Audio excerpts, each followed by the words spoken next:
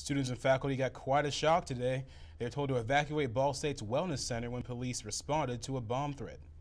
Good evening. I'm Brandon Pope. And I'm Aaliyah Blackburn. So far, all we know is that the threat was unfounded. Joining us live from the Student Wellness Center is Newslink's Chris Renkel. Chris, what have you heard?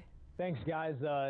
Right now, there's a kind of a relaxed feeling in the air. There's even a playoff intramural basketball going on right beside us. But just earlier today, earlier in the afternoon, there was an intensity in the air after a Ball State employee found a threatening message written on a mirror. Everything is open except the women's locker room. We apologize for your inconvenience. Thanks for cooperating. These words were met with a sigh of relief after students and faculty waited for nearly an hour. According to university police, someone had scrawled a bomb threat in a chapstick-like substance on a mirror in the women's locker room.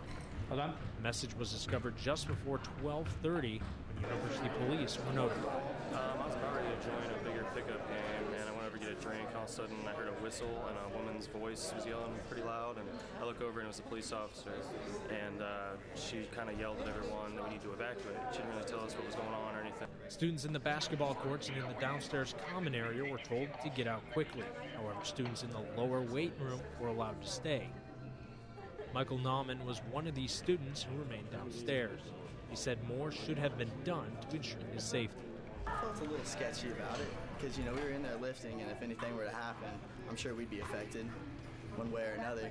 So, but nothing ended up happening, so it was all okay. Well, we attempted to contact the university police department. However, officers at the scene were not allowed to comment on the situation. And as more details are released, we will be sure to keep you updated. But for now, Renkel, Newslink, Indiana.